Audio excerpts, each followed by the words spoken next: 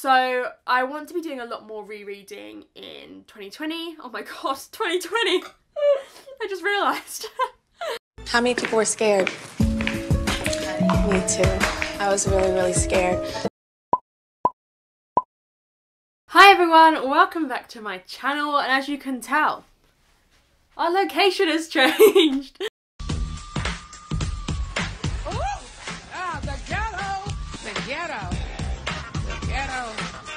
I am back home from university, so I'm going to be back here for about a month, but I'll probably film quite a lot of videos in that time, so it might be a bit longer for you than a month that I'm home, but we shall see. Anyway, today we are going to be filming my 1K Q&A. I'm so incredibly excited to do this. I really can't thank you enough for helping me hit 1K. It's something which I never dreamt would happen, let alone so fast, and I just really can't believe it. I just feel so lucky. I really can't put it into words. Oh, the light has gone. Okay. Oh, it's coming back.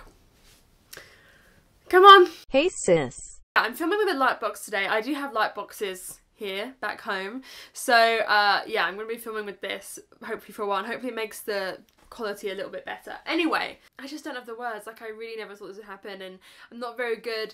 I feel all all on edge. I feel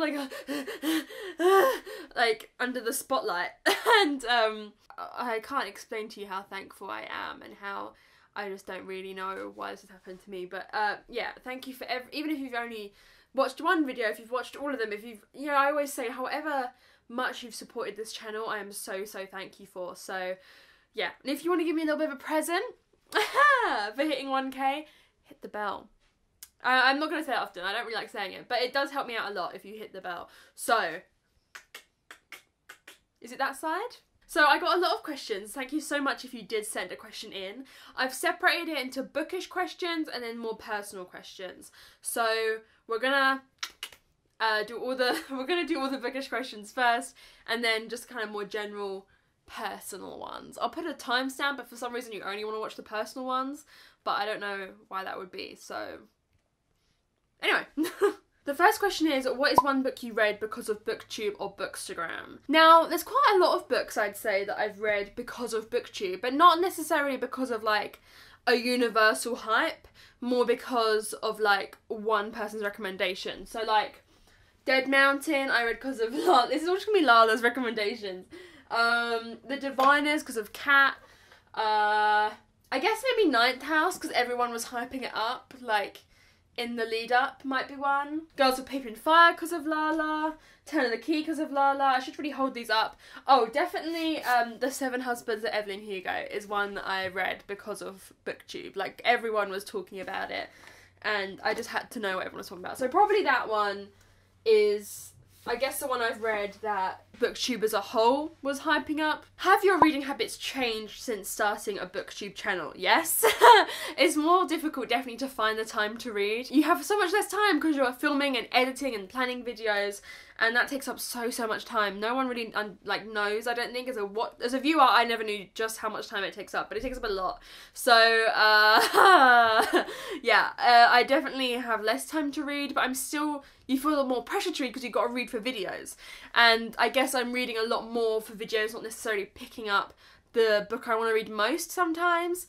And then I've read a lot less non-fiction since starting my channel, because I guess I just feel like it's not something a lot of people are interested in on BookTube. And if you want me to talk about it more, I guess I will, but let me know. I don't read it as much at the moment because I feel like no one's gonna be caring about it and reading it also. What do you think about reading books from controversial authors? I think if an author has done something in their personal life that I don't agree with, it's going to be very unlikely that I personally read their book. If they've done something that I really, and this is, I mean, I don't, by controversial, maybe not all controversial authors have done something that's terrible, but if I find out they have, I just kind of I don't want to give them my coin. Or if they're saying super problematic things in their personal life as their opinion, because I think there's a difference between writing problematic books and saying something as your direct opinion, because it can be difficult in books to figure out whether it's like a personal opinion of the author or a character's opinion, like how do you tear that apart? But yeah, I don't want to support them with my coin.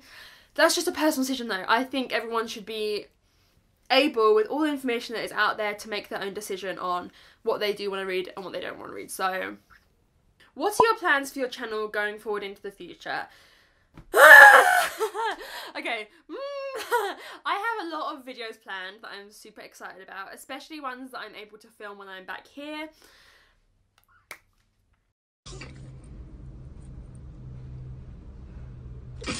Other than that,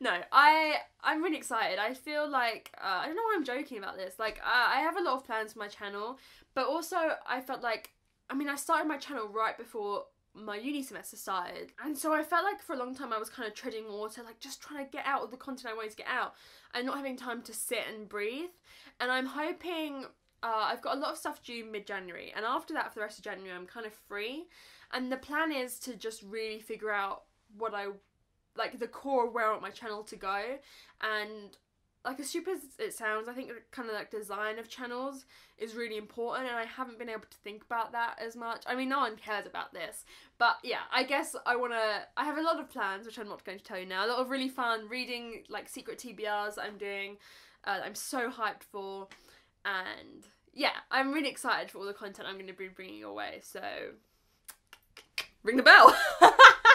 Do you plan your videos or film whatever you're filming at the moment? It really depends on the video. So some videos you do have to plan. Like if you're doing a recommendations video, so like my RuPaul's Drag Race video or my Bon Appetit video where I recommend you books based off of those people or whatever, I have to plan that because I have to figure out what books fit people best, and I have to figure out what links I'm going to make when I'm talking about them, so I have to plan that and have like not a script but like just some bullet points I know I want to fit in.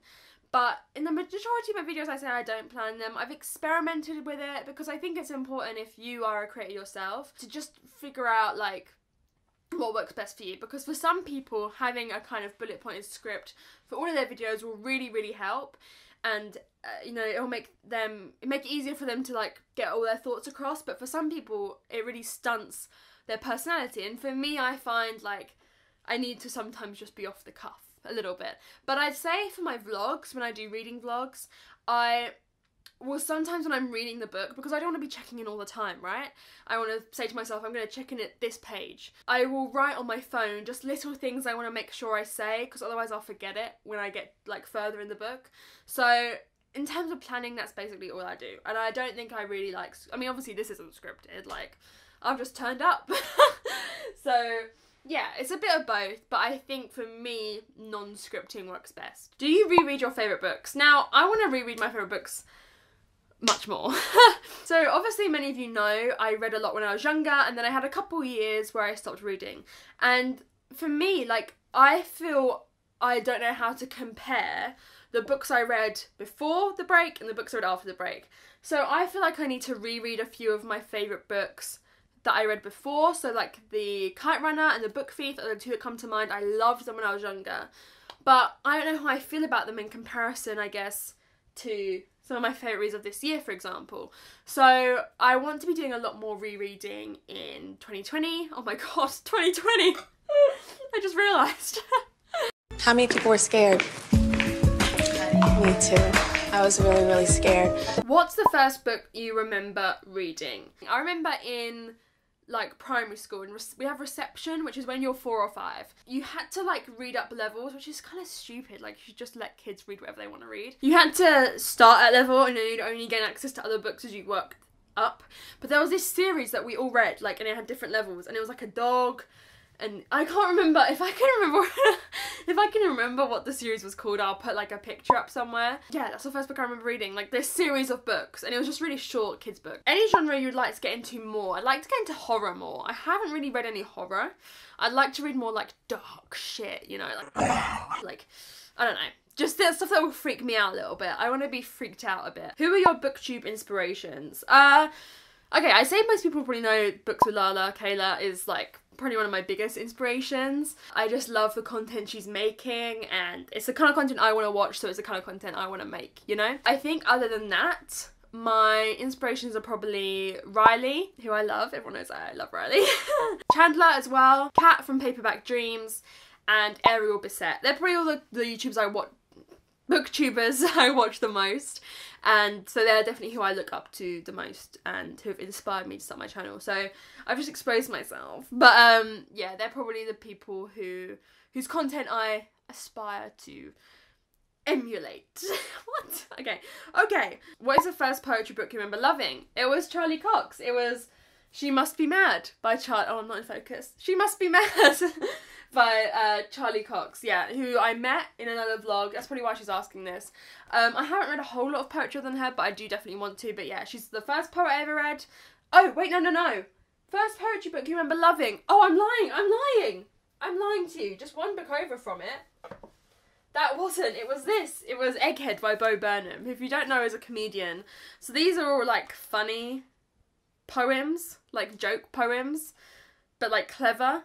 I can't remember which one of my favourite be, but it's great. It's amazing. So if you want like funny poetry, or like a family member, you think a family member would like funny poetry, this is a great book. I've never been able to recommend it. Like, I've never figured out a way to slide it in. Oh my god, it's so funny. He's so funny. If you haven't watched any of his comedy specials that he's got, like his routines, one's on YouTube, one's on Netflix, his newer ones, but I think he's quit for a while. If anyone's seen the advert for that movie with the revenge one, what's it called? Where's the violin? Where's the violin cover of Toxic? Where it's like dun dun dun dun dun dun, and it's like a revenge story. He's like the friend she meets from her school in the film. So that's I want to see it because I love Bo Burnham. I adore him. So that's actually the first poetry book I remember loving. Oh my god, I almost completely forgot about that. Okay, has it gotten really dark in here? Apologies if it has. Should I go get another light? The light out there is going. So I might go get us another light and we'll just see what we think about it. If anyone remembers my cats from my other videos, look how big my kitten is now. Come say hi. What the hell is going on, Megan? You probably can't tell how big he is because his head is still tiny. He doesn't want to be held right now. Okay, you can go. What would your scythe name be? Oh! Okay, so I think I would go with like a famous author. Like, let me explain. A famous female author from like the 18, whatever, like Jane Austen time. Like Scythe Austen? Or like, I love George Eliot because obviously it's like you could not get a more masculine name, but she was a woman and it wasn't her real name, but like her, I just think that's so ballsy for your fake name to be George Eliot. Do you know what I mean? So maybe Scythe Eliot after her. What is one book that you don't think gets as much love as it deserves? Okay, I will always say the Bear and the Nightingale series. I'll always say that because some people do talk about it, but I don't think enough people talk about it, and I think it's like the best. The absolute best. I just think that series is so magical, so wonderful, so like, oh, it's just perfect. It's just perfect. So yeah, I would go for that. I would have to say I'd go for that. Has your opinion and view of BookTube changed since you started making videos? Not really. And a lot of people will say, oh, I came onto BookTube or I came onto Book Twitter and then I realised what the truth was. And I'm like, well, I don't feel like it's changed. I don't feel like my opinion has really changed, to be honest with you. I still feel the same way. So yeah. That's probably a bit of a boring answer, but I don't feel like my opinion has really changed that drastically. Okay, so now we're going to get on to the more personal, general questions. So, let's start. Favourite movie? You're about to judge me. You're about to judge me. My favourite movie is probably Con Air.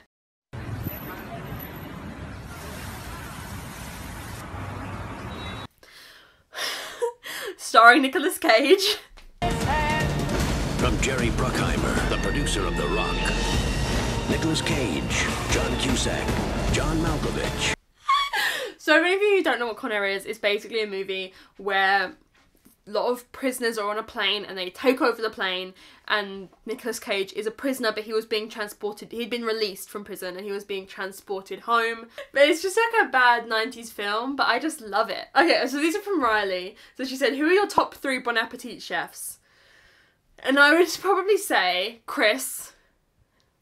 I think Claire. And then do you say Brad or do you say someone like Gabby? Because I really love Gabby. If you haven't watched my Bon Appetit Chef's Books video, I will link that. That's why she's asking me these questions, because she knows I love it.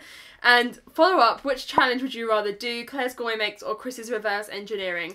I think I have a better chance of the reverse engineering, just because, like, baking is really sciencey. I just feel like I've got more of a shot with reverse engineering because it's kind of general cooking, right? And I feel like I have some general cooking skills, but baking, I only really bake, like, I have very specific things I do well, but I don't know the general science of it. So I feel like in something like that, I'd do worse. What's your favourite Pokemon? Oh, Drifloon.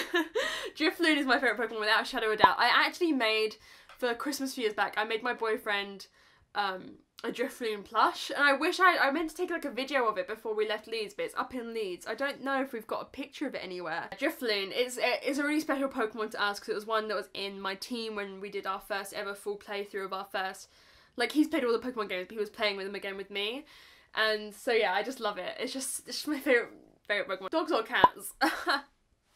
Cats! I'm so happy to be back home with my cats. Of course I miss my family, but cats! What would your ideal day look like when you have no responsibilities? I guess get up. I'd like to get up like a good time, because sometimes if I sleep in really late, I feel like I've lost the whole day. I'd like to do some yoga. I'd like just to spend time with my family and read a bit. Like, I guess that'd be it. Like, have a roast, or have like a really great dinner as well, you know? But yeah, just if I had no responsibilities, I think just spend time with my family, maybe go out somewhere. If I had no responsibilities, I would just want to chill with everyone, I think. When did you first get into yoga? When I was like 14, 15, I went like on a big self-improvement, like, I don't know if anyone watches these people, but like Lavender, Rowena Sai were all the people I watched, and where it's like, how to improve your life, or like how to do this, how to do that, and I just fell in love with yoga as part of that. And I think Adrian, who I'd always do yoga with Adrian videos, she is just like the most, what's the word I'm looking for, genuine person. She's so incredibly genuine, and she's just so calming, and her yoga I feel like is super accessible to all people, and yoga, in my view, and I guess in her view as well, isn't just something like, it's these strict poses that you've got to like cram your body into. Like breathing in a certain way, like noticing your breath in a certain way is yoga to me, or like doing some kind of stretching when you're at uni or work or something just to calm your body is yoga. Like, she's made me see how yoga, I guess, transfers into all these different parts of our lives. So yeah, probably when I was about 14, like I read books like, oh my god, Big Magic by Elizabeth Gilbert, Creative Living Beyond Fear. Maybe I should read this again, who knows. It's got massive font we got going on here, boys. Elizabeth Gilbert said, blow it up. But yeah, all that kind of like, I don't know, I don't really read stuff like that anymore. But yeah, I went through a phase, let's just say that. And I had loads of inspirational quotes up on my wall. Yeah. What are some other hobbies you enjoy besides reading? So I guess yoga would be one, meditation. I love playing Nancy Drew games, like old Nancy Drew games. Hit me up in the comments if you played Nancy Drew, because the best games. Tell me what your favourite game was. I'm trying to make Tom replay them now. We've replayed 2 fully and another one most of the way through. So I'm hoping we can get, but we haven't done it in a while, so I need to up the pace. I like playing Pokemon. And yeah, I don't have loads of hobbies. I like going on walks. Do you plan on visiting Australia one day? That's from Nicole, from Nicole and her books. I would love to visit Australia one day. Actually, Australia would be somewhere I'd love to travel to. Like one of the top places I'd love to travel to. Yeah, I'd love to see what it's like. I used to be so jealous of all the kids who got to go to Australia for holidays, and they'd come back and be like, yeah, I went to Australia.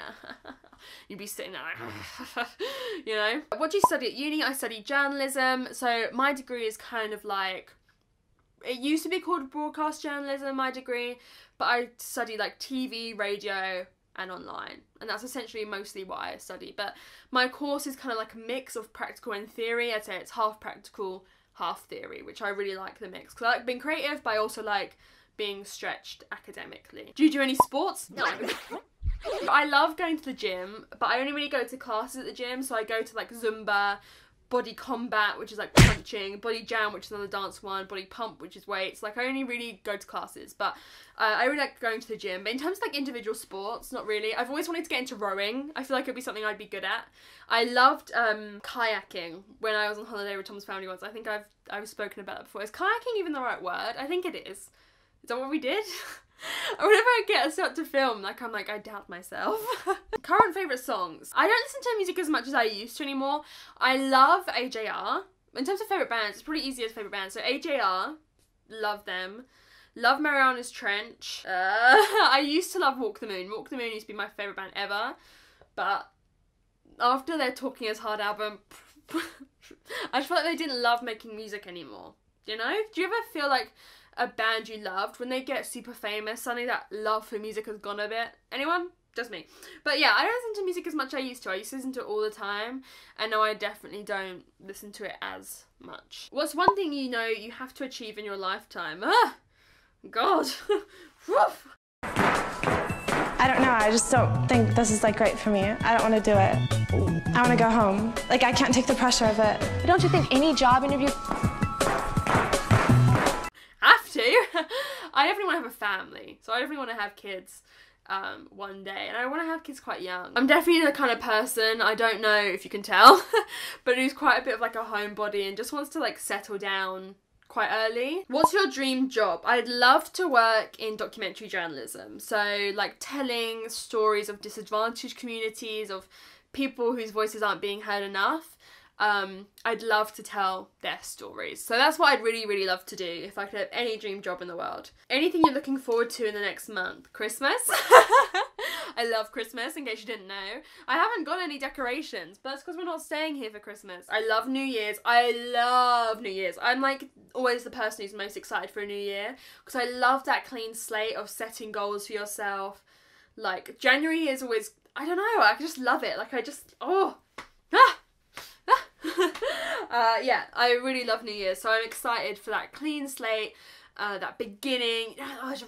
Yeah, excited for that. Last question, what do you want to accomplish in 2020 or in the near future for yourself? So, I guess this is a good ending.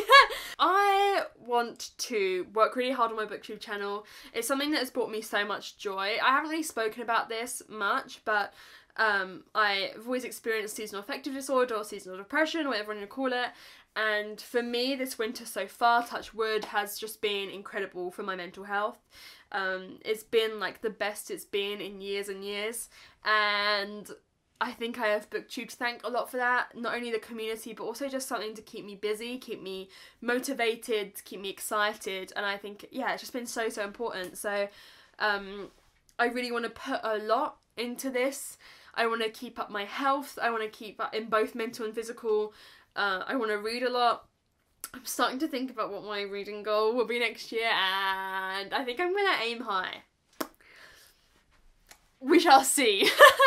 But yeah, no, I just want to really just continue growing as a person, continue nurturing my relationships, and continue learning the skills that are really important to me. It's a bit of a boring answer. You're probably like, girl, we wanted some tea, but you ain't got any. So yeah, I just think just to keep doing well and getting better and improving, that's always what I want to do. I'm that kind of person who's like, I love, like, when I feel like I'm improving and growing as a person. So yeah, it's probably a bit of a boring answer, but that is my answer. So I don't know, I was like, this is gonna be such an exciting end question, and it was kind of like, well, okay.